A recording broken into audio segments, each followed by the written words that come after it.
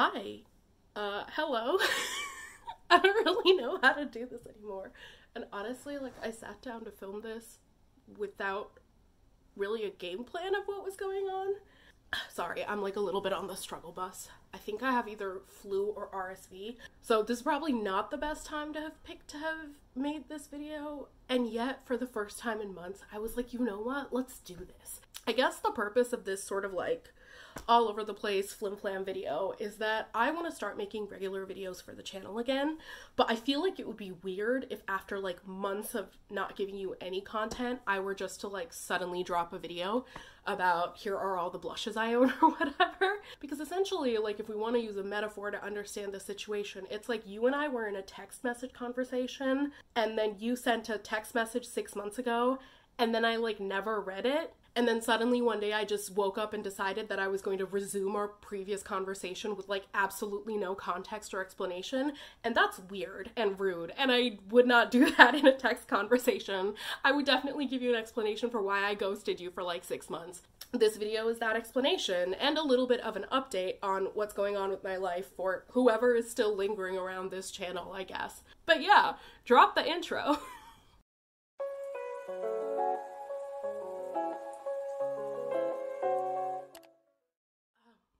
So I guess the way that maybe I should start is by going over some broad strokes, cool things that have happened in my life since we last saw each other several months ago.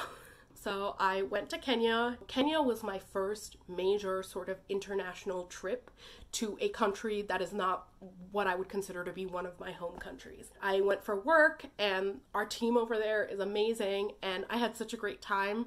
We were in Nairobi and Nakuru, and then I took a couple of days off to travel with my coworker to Masai Mara and just had the most incredible time. I'm gonna see if I can insert some of the pictures from the incredible safaris that I was on while I was there. So not just Masai Mara, but also Lake Naivasha, as well as Nakuru, which we visited twice because we were literally working in that area for almost the entire time that we were there, as well as Nairobi National Park, actually, which was a very cool and surreal experience because it's right next to Nairobi city proper. So you'd be seeing lions and giraffes in the wild, but with a city skyline in the background. And at one point I think I took a picture of 3 rhinos walking into the distance and there's a freeway in the background, so it was a lot of fun. And I'm focusing more on I guess the wildlife than the people right now because I don't want to disrupt people's privacy. But on the whole, it was just such an incredible experience, and I'm so grateful to all of the people that we work with in Kenya for being just such an amazing team. I came back from that work trip just rejuvenated in a sense of purpose for everything that I'm doing at my job. But yeah, so there was that happening sort of in July and a chunk of August. And as a side note, when I was in Kenya, we were working in some pretty rural parts of Nakuru County, and so I didn't really have the greatest Wi-Fi. And for the entire time that I was there, even though I was editing some of the videos that were on the external USB drive that I took with me, there was absolutely no way in hell that the flimsy Wi-Fi connection that I sometimes had access to would allow me to upload a 40-minute video. So I was like, whatever, forget this, we're tabling this, I'll figure it out when I get back. And then when I got back, because I had taken a vacation as well and a bunch of projects I was on were hitting the ground running, then suddenly work was just batshit insane. And I was also, if we're gonna be honest, not doing too hot. I don't know how to explain it. When I'm around my family, there is a certain level of faking fineness, faking being fine, that I just very naturally slip into because I don't want to worry anybody. I don't know if y'all are like that, where it's even when your mental illness, the big D, is really acting up, there are some people around whom you are just able to sort of shut it down and be I'm fine, we're all good, everything's okay. Not because they're people you can't talk to, but just because I was having a lot of issues admitting to myself that I was not feeling too hot. There was definitely a period where, because I was catching up, I was too busy to focus on anything except for work. It really, I think, kept me from spiraling out more than I would have. But I genuinely just was not doing too hot. And I can't really give you that much of an explanation why. Sometimes I feel like when I'm not doing too hot, there are some very clear reasons why I'm not doing too hot. And sometimes it's like, well, everything in my life is going well, so I don't know what the hell is going on and like why I am not feeling that great. But yeah, so it was like a confluence of like, one, I was like not feeling too hot to begin with. And then on top of that, I was like really, really busy. And obviously like YouTube's not my job, right? This is like a fun hobby I do on the side. And I have like a real job that I have to do in order to, one, like get paid, and two, to like not be kicked out of the country, because like casual reminder that my visa to stay in the United States is like intricately tied to my job. So if I get fired from this job, like I gotta leave this country and go back to Canada. So it was like a lot of pressure on me to just like catch up, excel, do well at work, to just sort of back burner everything else, including honestly like my own mental and physical health for like a while. I had gained a lot of weight last year, and I was like working on my health and fitness, and I had begun sort of like getting stronger and losing some of that extra weight that like really made my knees and ankles hurt. And unfortunately, because I was just like not doing too hot, and I was also really, really stressed out, like all of that work got negated, and I was back to just really not prioritizing any aspect of my health, whether it was sleep or the kind of food that I eat, or making sure that I like exercise and move my body around instead of just like being a sedentary person. And I guess like an added layer of stress was that like my sister was getting married in October, and doing all of that sort of like planning and coordinative work and checking in with her and all that kind of stuff, that felt to me like a second job after my actual job, right? It was either I was at like my actual job all day and sometimes long past 5 p.m. because I was like trying to make sure everything that needed to get done got done. And then like after I was finished doing my like proper paid job, every sort of spare moment that I had, it was like, okay, how's the wedding planning going? What do we need to do? What do you need me to get done? What do you need to get done? And you should to like get married, etc., etc. Fortunately, the wedding went off brilliantly. I'm gonna see if I can like put up some photos of me at all of the various fun events with all of my different like outfits and makeup looks and all this kind of stuff. And it was genuinely like a very fun event. It was so stressful leading up to it. Like my mom and I arrived in Toronto a week before the wedding was supposed to happen so that we could help my sister out. And let me tell you, like, there were like 3 or 4 days in a row where I was working a full 9 hours and then immediately going to my brother-in-law's house to sit down and work another 8 to 9 hours till like 3 in the morning, finalizing signs and seating charts and all of this kind of stuff. So it was extremely hectic. It was super stressful, but we had such a great fun time. And I can't believe my older sister's married. Like, that is still a thing that I'm trying to process. So that happened, and it was incredible. And then we had family who had come all the way from Nepal.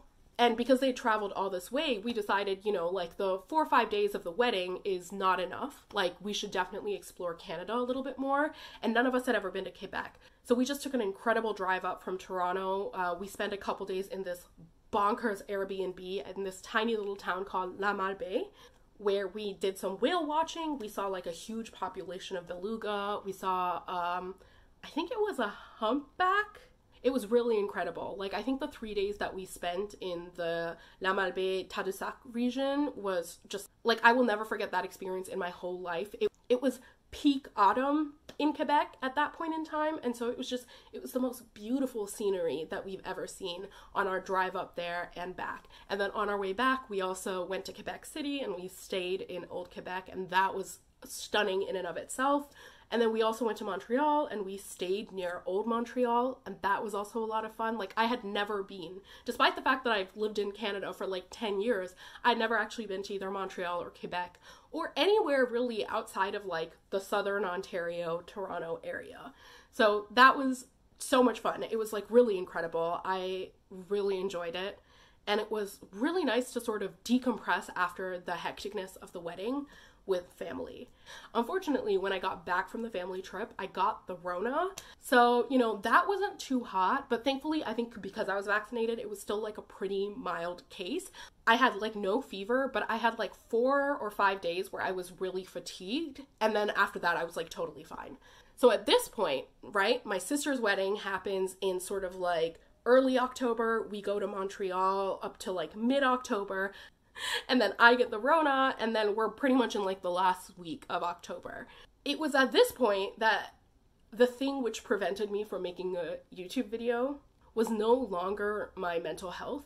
There were so many decisions that I had put off till after my sister's wedding because I just like didn't have the space for them. And once it was all finally done and I'd recovered from the Rona, I was like, okay, it's time to get serious about the priorities in my life for real. So I joined a gym on the 1st of November. Like, I've been going pretty regularly. There's a bunch of like GRE books right over there that I've started studying for because I've gotten really serious about my plan to go to graduate school, and I want to apply like next autumn so that I get in 2024. October of 2022 actually marked my 1-year anniversary of having started working in public health. And so I like had a check-in, like an annual review with my boss and then my boss's boss, like the head of the center that I work at. And they were both really, really happy about my performance, but they also kind of asked me, you know, like, what do you want to do? Like, what do you hope to accomplish? What are your long-term goals? And that's when I told them, you know, like, I think I want to go to grad school. And so then I really kind of like, I sat down with my boss. We like worked out a plan for how I, a person without a scientific background, like my undergraduate degree is technically in liberal arts. It's a Bachelor of Arts in International Relations and Latin American Studies. Like, how can I get to the point where I get accepted into the GDEC program at Johns Hopkins School of Public Health, which is one of the more technical and scientific public health programs that they have. And I think sort of like having those meetings, having a new set of goals to work towards, putting a new structure and schedule back into my life, I think that honestly did more to help my mental health than a lot of other things. I also think, honestly, like the burden of not having to think about the wedding anymore, that was a big stressor that was lifted from my life. And so honestly, that was also probably a very big factor in making me feel better. So yeah, like by the first week of November, I was sort of like getting my life together. I was figuring out like what all I needed to do to progress. I felt better in terms of like my sense of structure. But then suddenly shame kicked in. Because, and here's what I've left out of the story so far, when I was not feeling too hot in like summer of 2022, a lot of the sort of healthy coping mechanisms that I had developed to manage my life, I like wasn't engaging in them. I didn't have the time to go to the gym. I didn't really have the time to like engage in a lot of the hobbies I usually engage in to get my mind off of stuff. I didn't have the bandwidth to do things like read or draw or all of the other things that I do.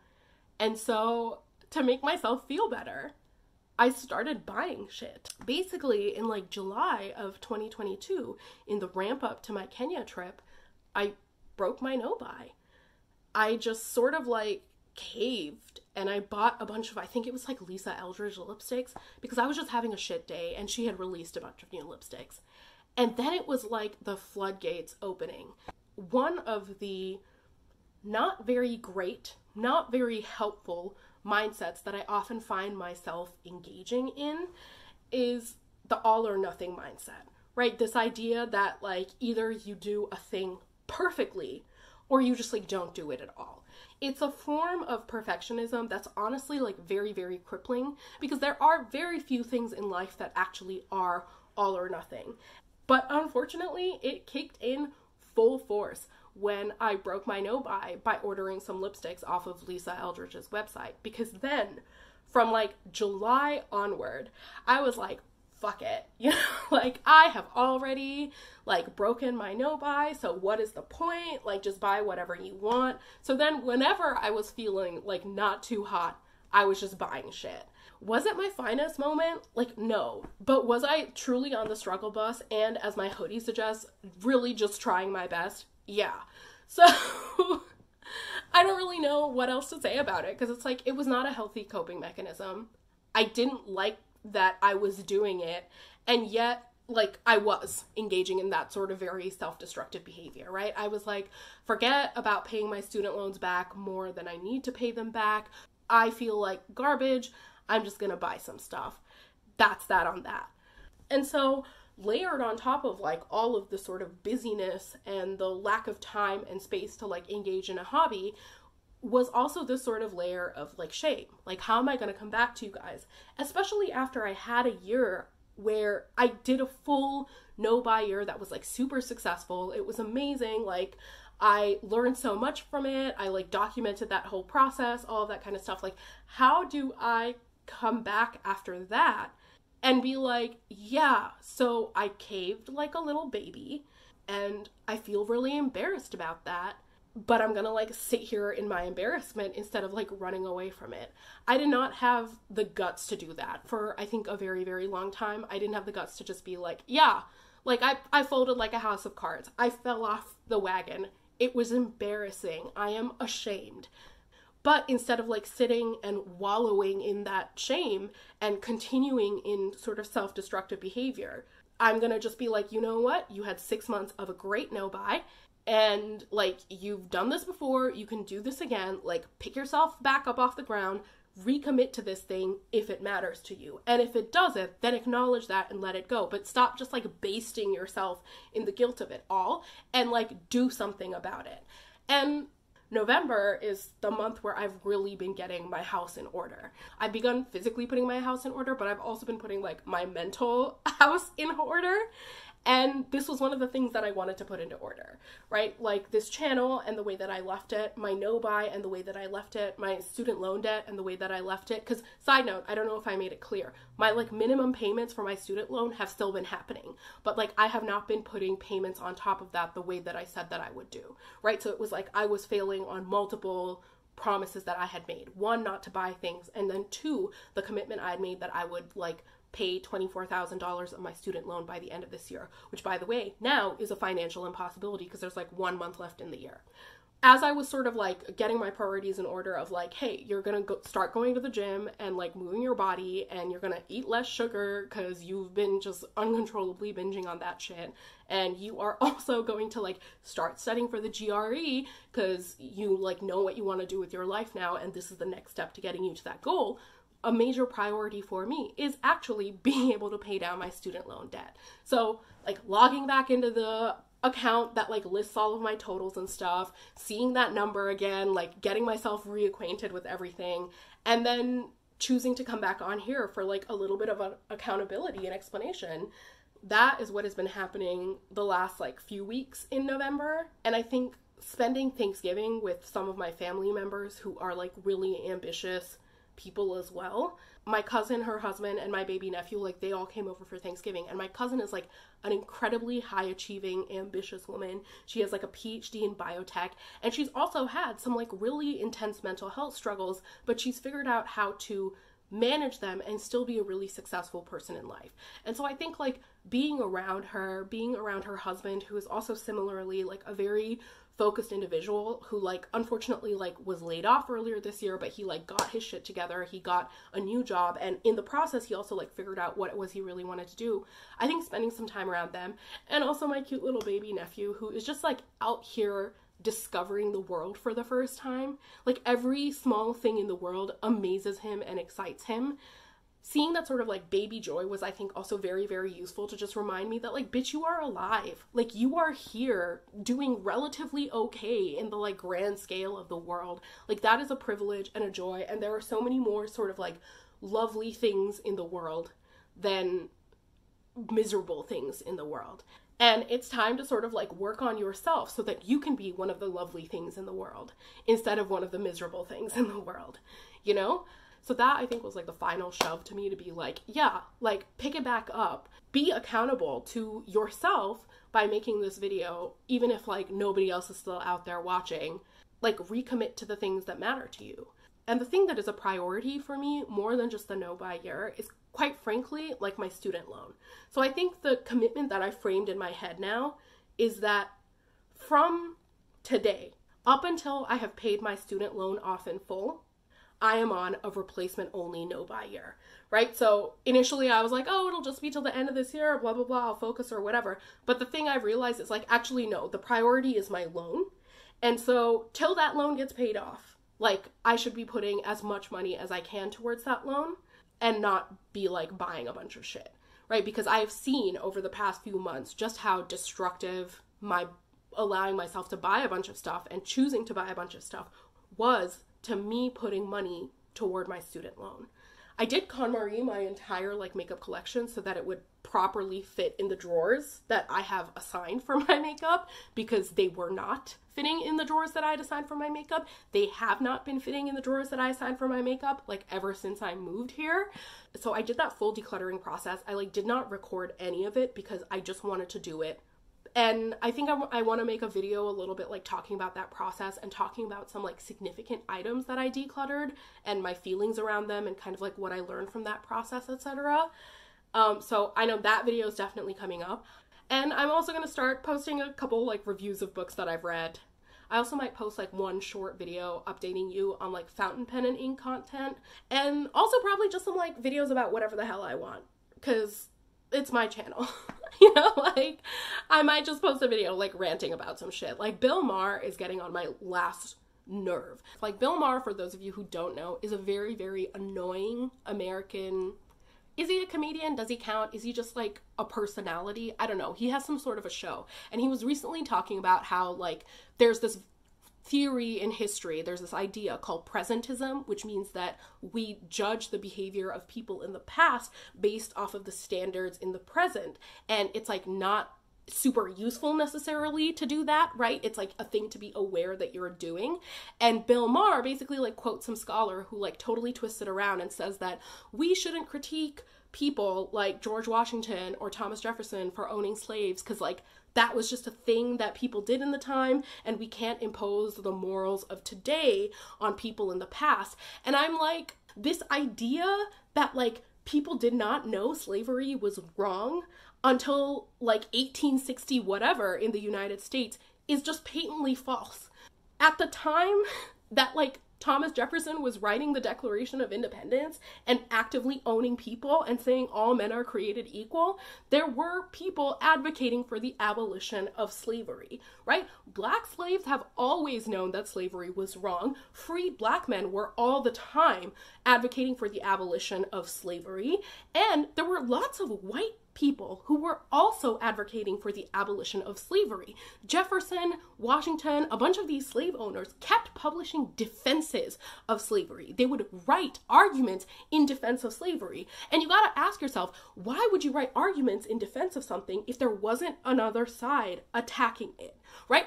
George Washington and Jefferson and all of these other founding fathers had contemporaries, people of that same time and age, who thought that slavery was gross and that we should not engage in that behavior, right? So it's not like arguing from the morality of the present to say that, hey, like slavery was maybe wrong and we should examine how much we idolize some of these people, when the fact is that they owned other human beings and believed them to be subhuman. Because the reality is, not every single person who lived in that time held such noxious and toxic beliefs. And there were people who thought Black people are actual human beings, not subhuman. Slavery as a practice is morally wrong, and they were actively challenging slave owners all the time.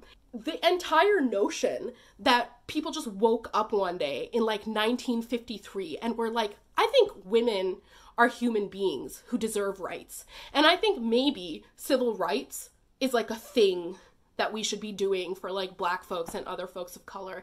It is a farce. People did not wake up one day and decide that like slavery was wrong. People knew the whole time that slavery was wrong. Some people did, and they argued very fiercely for it, and some people didn't. And so we should judge people as products of their time. As products of their time, George Washington and Thomas Jefferson and Christopher Columbus were moral failures, because there were people in that time who did not hold the reprehensible morals that they did. Point blank, period. People really like to forget that the Haitian Revolution happened in, like, was it 1803, 1805? 1810, it was like in the first decade of the 1800s that Black people in Haiti were like, dude, slavery is super wrong. I want some of that French Revolutionary energy for myself. fuck all of y'all. And they led a violent revolution. They overthrew all of their masters. They declared Haiti the first free independent state where slavery was illegal. And they did this within 25 years of the creation of the US Constitution, which codified slavery, and at least 50 years before Americans abolished the Civil War. And all of the European countries and the white people in the United States were so panicked about the Haitian Revolution that they cracked down extra hard on slavery in the United States in particular. So people of that time knew that slavery was wrong and bad. Same argument, by the way, applies for colonialism and imperialism. Lots of people of that time knew that the behavior that went into colonialism and imperialism was bad and wrong. It boggles my mind that people think that like codes of ethics and morality and all this kind of stuff like did not exist until like 100 years ago. Like, be serious. Be fucking serious. Anyway, this video has gotten away from me. I don't know why I just spent so long talking about this issue on a tangent on a video that was supposed to be a life update. But that is the Prachi story. You start a conversation one way and you end like way down somewhere else on some other tangent. As a side note, one of the things that I wanted to do is I wanted to take a moment to plug my Instagram here. I'm also going to post it down below.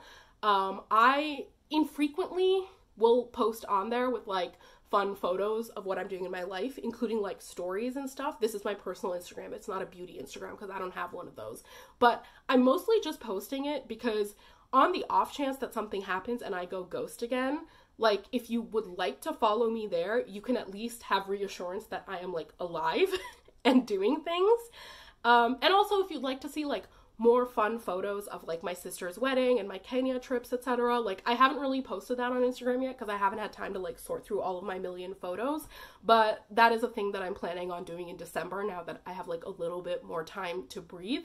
So if you would be interested in seeing like fun updates from my life and whatnot, I'm just gonna post my Instagram down below. Feel free to follow me on there and drop a hi in my DMs so that like I know you came from here and I can follow you back. So that's basically it from me as far as I'm concerned. Thank you so much for watching if you are still somehow here and have stuck around. As always, have an amazing upcoming week and I will see you around. Bye.